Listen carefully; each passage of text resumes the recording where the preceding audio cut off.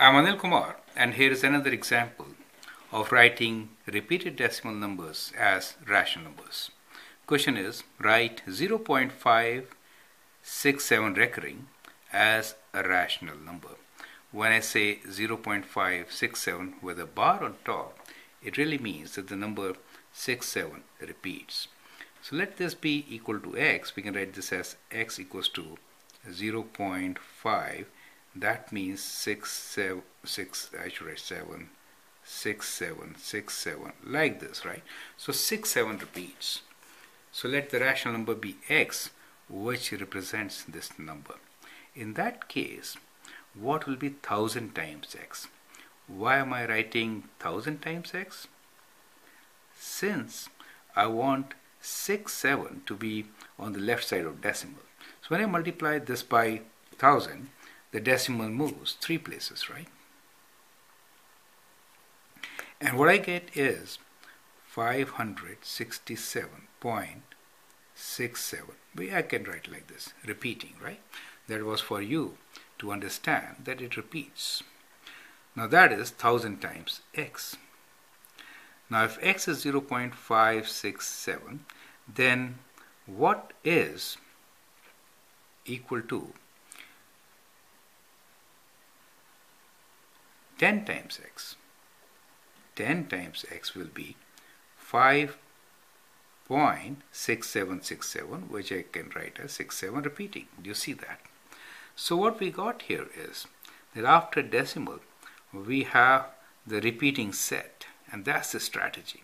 So you have to assume a rational number and then multiply that by numbers so that you can get 2 set of equations, and both after decimal we have to have the repeating set.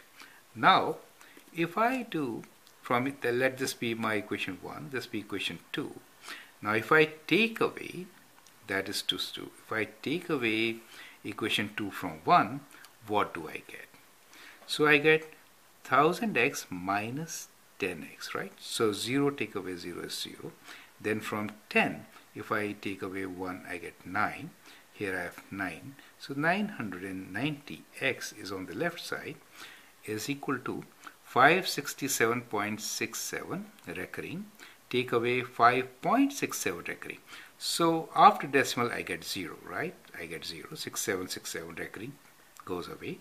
And on the left side, 7 take away 5 is 2, 6 and 5.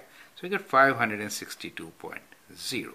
And from here I can write x is equals to 562 divided by 990. Do you see that? So this is a rational number. I can always simplify this, correct? Now I can divide this by 2, for example.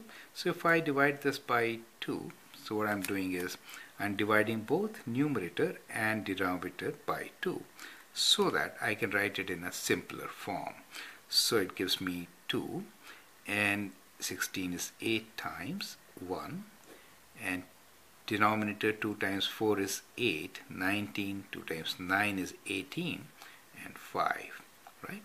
So that becomes a rational number in simplified form.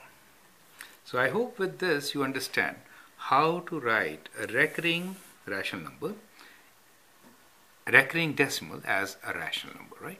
So for you to practice, what you can do is you can practice with numbers like 1.243, right? So I'm repeating this, let this be 1, and you can also try a similar to this, 0.123. So remember, first you should multiply by 1000, right?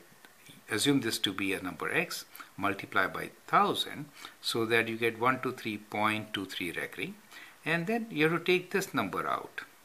So you have to multiply by 10, and once you take away, you can get the rational number equivalent of the decimal repeating number. I hope with this you understand the concept. Let's move on. Thank you and all the best.